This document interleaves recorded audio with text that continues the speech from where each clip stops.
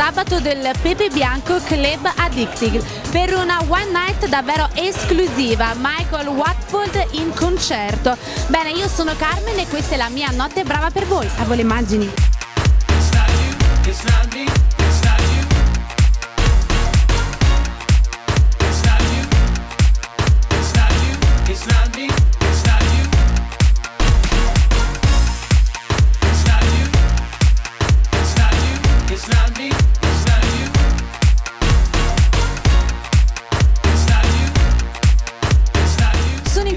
Super ospite di questa sera, Michael Wotford.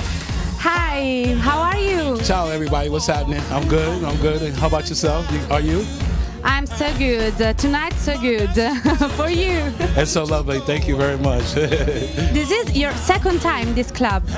My second time in this club. I tell you, the first time we really had a really good show, really good blast. So we're looking forward to tonight being something extremely nice, yeah. Bene, gli abbiamo dato il benvenuto, lui sta molto bene, si è divertito, insomma, perché qua ha anche cenato anche abbastanza. Questa è la sua seconda volta, è stato qui anche il 25 dicembre di 3 anni fa. Talk about your sound and your influences. Wow, my sound is R&B coupled with gospel. My influences are people like I always like the big voices. I like the smooth voices like the Eddie Kendricks, but when I think about Teddy Pendergrass, and I think about David Ruffin, and I think about, you know, Michael Wotford, and I think about people that bring on the anthem like style singing, the way that they cross over, the way that they get people attention when you're trying to deliver a message.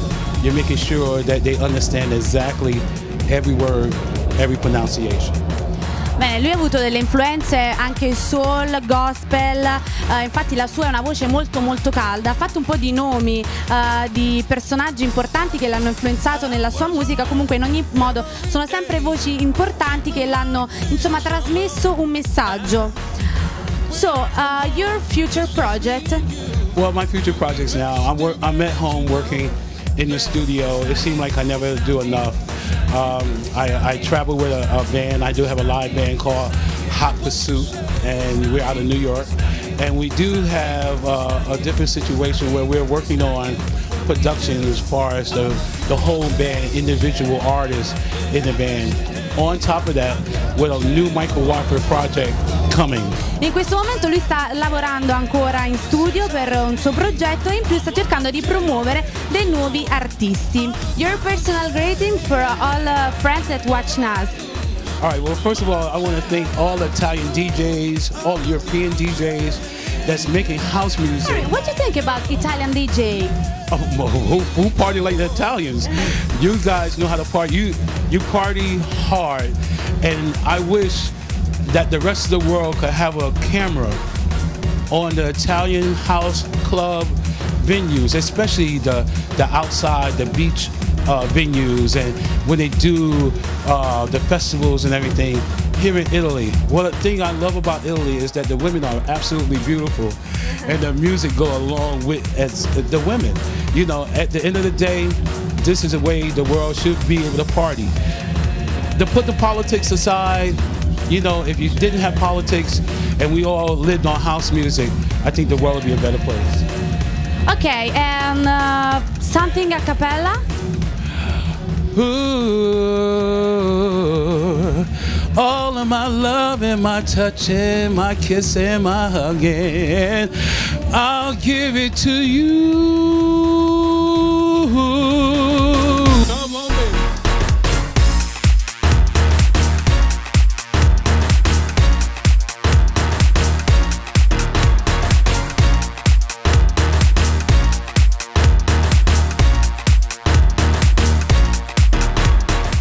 Sono in compagnia di Alex Duello, DJ Resident proprio del Pepebianco. Ciao Alex, come stai?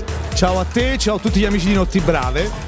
Dunque, e poi mi trovo anche con Davide, che è uno dei capi, diciamo, uno dei soci del Pepebianco. Ciao Davide. Buonasera agli amici di Notti Brave, buonasera a te, bellissimo come sempre. Grazie mille. Beh, poi per una one night così esclusiva per forza dobbiamo stare tutti quanti in team, anche te con la cravatta questa sera. Eh sì, stasera è una serata speciale perché abbiamo un grande ospite qui con noi al Pepebianco. Parlacene un po'. Eh sì, grande ospite questa sera al Pepebianco. Il nostro Davide ci fa vedere il flyers della serata, Michael Wotford. Ospite già al Pepebianco A Natale. A Natale, brava, te lo ricordi? 3 anni fa. È ritornato perché lui è un grande singer. E Davide, invece tu parlaci un po', come proseguirà questa primavera qui al Pepebianco? Beh, dopo Michael Wotford, pensa che lui è stato il nostro primo artista. Dopo di lui ce ne sono Grande battesimo avete avuto, Dopo di lui ce ne sono stati tantissimi, quindi se vogliamo ha portato fortuna al Pepebianco e quindi io spero che dopo di questa serata porta fortuna per la primavera. Benissimo, abbiamo detto proprio tutto. Io vi auguro un'ottima notte brava questa sera. Auguratela anche voi, i nostri telespettatori. Grande notte brava a tutti gli amici di Notti Brave e anche a noi del Pepebianco insieme a voi.